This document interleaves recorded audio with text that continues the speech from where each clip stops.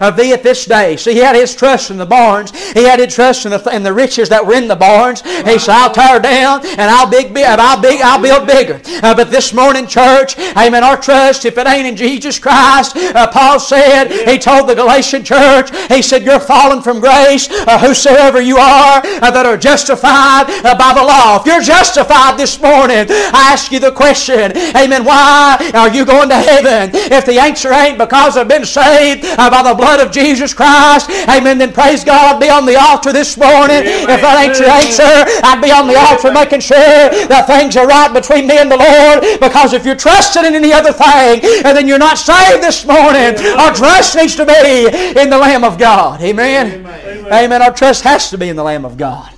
Amen. But he said that you're a debtor to the whole law. So, amen, if you think that keeping the law, amen, if you think by being a good moral person is going to save you, amen, but if you do one thing wrong, then you're guilty of all of it. Amen. Amen. Amen. See? Amen. Grace took that away from us, didn't it? Amen. Amen. Grace. Amen. The grace of God took that away from us. Amen. Me and you still fail, and we come short, but we've got an advocate, don't we? We've got an advocate with the Father. But if you trust in any other thing, trust in anything but the blood of the Lamb of God, amen, then, amen, if you tell a little white lie, amen, then you're just as guilty as a murderer. Amen. That's what the Bible teaches. Praise God. For the person out there that's lost, and the blood of the Lamb of God ain't on their sins, ain't covered the door of their heart. Amen. Moses said, he said, I want you to take the blood. He said, a lamb for each house, and take the blood. He said, I want you to put it on the two side posts and on the lintel of the door. And he said, when the death angel passes over, he said, then he'll pass by that house. He said, but everyone where the blood is not applied will lose their firstborn this night. Can you imagine the cries that went out through Egypt that night? Amen. Or that morning when the Egyptians come in and found their firstborn, and maybe lying down in the crib, or maybe lying down in their bed. Amen. No breath about them, no life about them, because the blood wasn't applied to the door. See, this morning, church, it's by the blood of Jesus Christ that we'll make an entrance into the holy city. It's by the blood of Jesus Christ. He said, I am the door. He said, by me, if any man enter in, he shall be saved. He shall go in and out, and he shall find pasture. Thank God it's by the door. It's by Jesus Christ this morning.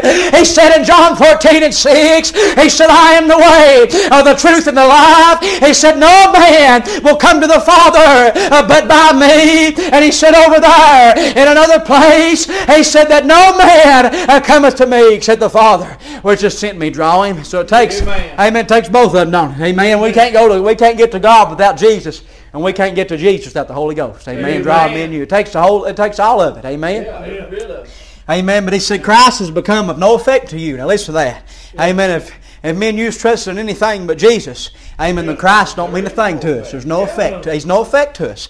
Amen. What's that mean? He's become no effect to us. That means he ain't done a thing for us. Amen. Amen. He died for us. He died for us. But if we're trusting anything else, then His blood's not covering us.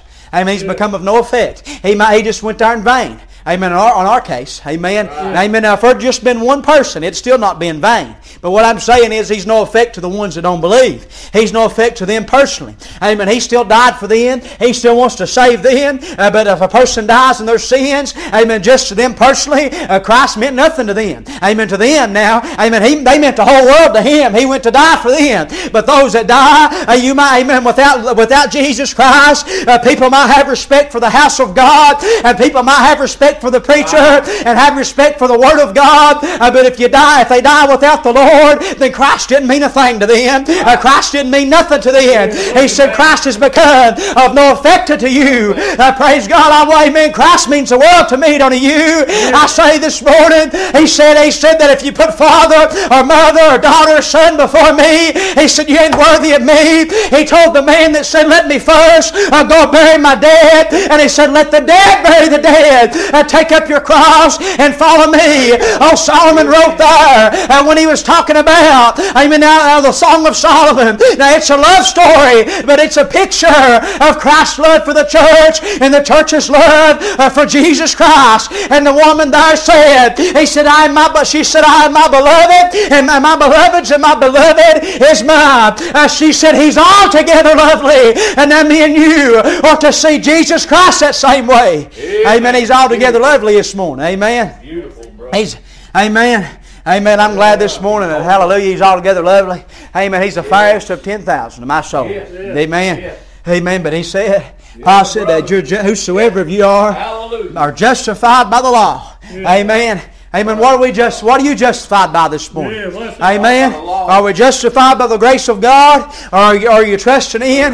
I got news for the world this morning. If you think you're justified, amen, there's a lot of people, amen, that went up there in those riots this weekend, amen, on both sides now, that thought they was justified in doing that, thought they was justified in doing this. But praise God, there ain't nothing we can do to justify ourselves. Amen. If we're justified by anything other than the grace of God, then we're not right with God, and we're on our way to hell. That's the only way to put it now this morning. And when our trust needs to be in the Lamb of God, our trust needs to be in the one that hung on Calvary 2,000 years ago and gave every drop of His blood. That old song says, I'm glad that He shed one drop for me, but I beg your pardon this morning, church. He shed every bit of it just that I might have life. Amen. Amen. Now you tell you get a hold of that. Now, if you're the only person that ever trusted Him, He'd have still died for you. Amen. Amen. Amen. He shed every bit of His blood for you. Right. Every bit of His blood for me. Thank God for that this morning. Thank God for that. He said, but if you're justified by the law, ye are fallen from grace. Amen. Amen. There's a lot of people this morning that's not, amen, like I said, they're trusting other things. They're trusting the church membership. Right. Amen. There's people that sit on the pew for years and years and years and ain't never moved closer to the Lord. Amen. They go to church every Sunday, but they don't do nothing for the Lord. They don't pray. They don't read the Bible. Praise God. What are they trusting in? Amen. I don't know the heart of nobody, but I know what the Lord said. He said we'd know a tree by the fruit that it bears. And I say this morning, if they're trusting their church membership, if they're trusting that name on the roll, then what they are is they're fallen from grace. They are, amen. Amen. They're not saved. They're not born again. They don't have the blood of Jesus Christ on their soul. Amen. Amen. Amen. And it says, for we through the Spirit. What do we wait for? We wait for the hope of righteousness by faith. Amen. One day, men, you's going to put off this old flesh. You know that? Amen. Amen. If you're saved now this morning, one day, by the grace of God, you'll put off this old flesh.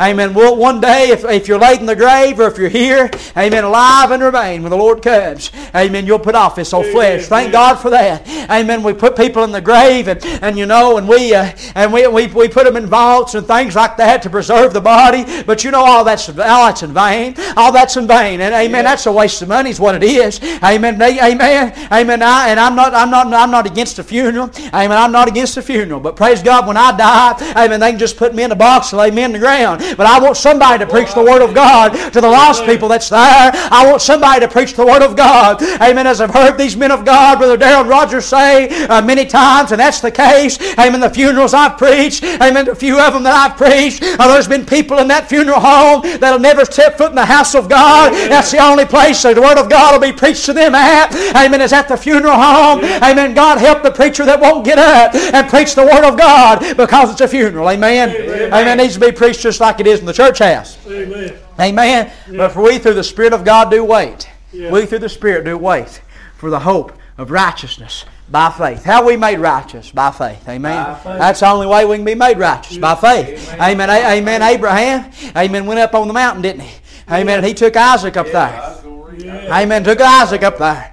Amen. Laid him down there. And he said, you all wait down here. He said, me and the lad are going to go up. Amen. On the way up, amen, Abraham might not have understood it. Abraham, he might not have knew that there was going to be a lamb up there. Amen. He might not have knew there was going to be anything up there. Amen. But you know what he told Isaac when they started to go up the mountain? And Isaac looked at him and said, Father, he said, how are we going to make a sacrifice when we have no lamb? He said, God will provide Himself a lamb. And he might have thought that it was going to be the boy. He might have thought that God had provided the boy. But praise God, I'm glad that God provided Himself Himself a sacrifice, and I'm glad that God provided a sacrifice for me and you. And you see, just like Isaac, we was going to have to be offered up, we was going to have to die, we was going to have to amen. There wasn't no sacrifice that could save us from our sins. Amen. If the Lamb of God had not come, we was going to have to die ourselves. He took our death on the cross. Do you know, me and you, amen, when they cried out to let Barabbas go, now me and you, and amen, spiritually speaking, we're right there with Him. Amen. Amen. Yeah. They cried out for the one that deserved death. Amen. Let him go. Let him go. That the one that the one that did nothing. Pilate said, I found no fault in this just man. Amen. Yeah. Amen. The one that had no fault in him. He died for the one. He died for the one they let go. Yeah. Amen. Ain't that right? Amen. He died for me and you. We went free. Amen. Because Jesus Christ died for us. But we're waiting on. The Bible said we're saved by hope over in Romans. It said, but hope which is seen is not hope. It said if we hope for that which we see, amen, we don't have anything to hope for. We can't hope for that we already have, can we? Amen. Amen. If I pick this up and I'm hoping for this, I can't hope for it. I've already got it.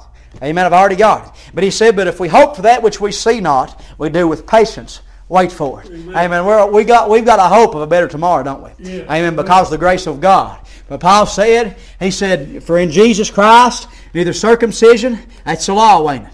Right. Amen. Amen. The Jew had to be circumcised on the 8th day after they were born. Yeah. Amen. And they had to do that. And they had to keep the law. They had to keep the law. He said, but circumcision availeth anything nor uncircumcision. Neither one of them. Amen. The law, amen. Amen. But you know that even the Gentiles, it said in one place, amen, they do the things which are contained in the law. Why is that? Because there's a God that gives me and you. Amen. There's a God that teaches me and you, that teaches us. The grace of God teaches us, don't it?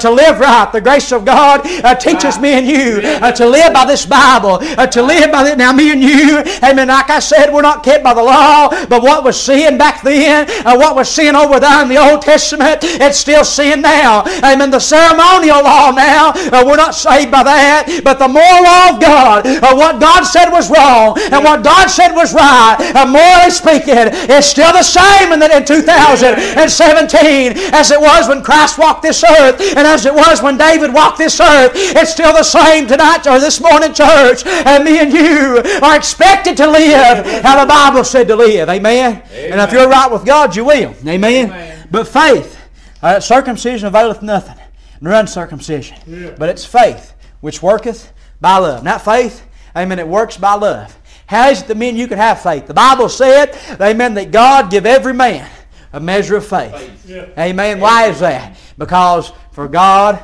amen, the only reason we can have His faith is for God so loved the world that He gave His only begotten Son, that whosoever believeth in Him should not perish but have everlasting life. And the Bible went on to say, amen, that he that believeth not is condemned already. Amen. But he that believeth on the only begotten Son of God is not condemned. Amen. Tonight, this morning, church, me and you, the Bible said, amen, that it said, therefore, there is now no condemnation to them which are in Christ Jesus. But don't leave this next part off. It said, to them who walk not after the flesh, but after the Spirit. Yeah. Me and you that's walking in the Spirit, that's saved by the grace of God, ain't no condemnation on us if we're walking in the Spirit now. Ain't no condemnation on us.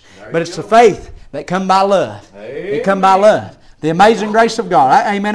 That song couldn't win no better than that. I'm glad they sung it. The amazing grace of God. That's what saves men. That's what saves women. Amen. And it comes by faith. Amen. It's grace through faith. Amen. It's the grace of God, and we receive that grace. We accept that grace by faith, don't we? We accept it by faith. Amen. And that faith come by what? By the love of God. By the love of God, didn't it? Because He gave us a measure of faith because He loved us. You know this morning, church, God would have not been unjust to never deal with you because we're all sinners. Now, He's going to deal with everybody. But now He wouldn't have been unjust to never do it because we all were sinners. Amen. We was all born into sin, and we all sinned willfully. Now, before we were saved, we did. Yeah. We said, amen. We enjoyed sin. Amen. You might as well just say you did. We all did. Amen. We enjoyed our sin for a little while till the Lord starts to deal with you. Amen. And you get under conviction. We enjoyed our sin. So God would have been just. Amen. To never send His only begotten Son, but it's the love of God, wasn't it? Amen. It's the love of God. Amen. He loved me and you enough to send His only begotten Son to die for us. Amen. But it said, like I said, that verse, If you're justified by anything else, if you're justified by the law, if you're justified by your money, if you're justified, amen, by your church membership or going to church on Sunday morning, if you're justifying yourself in anything besides the Lamb of God, if you're justifying yourself, if you think you're going to heaven on anything but Jesus Christ by being born again, then Paul said you're fallen from grace. You're debtor to the whole law. You're a debtor to the whole law. And Job said, like I said a few minutes ago, if I justify myself, mine own mouth will condemn me. You see, when I was lost, I could have said I was saved, Roger, but you stayed around me long enough, you'd have found out I wasn't. Amen. Because my mouth would condemn me, and how I lived would have condemned me, wasn't it? Amen. But thank God, the grace of God come my way one Sunday morning right down here. Amen.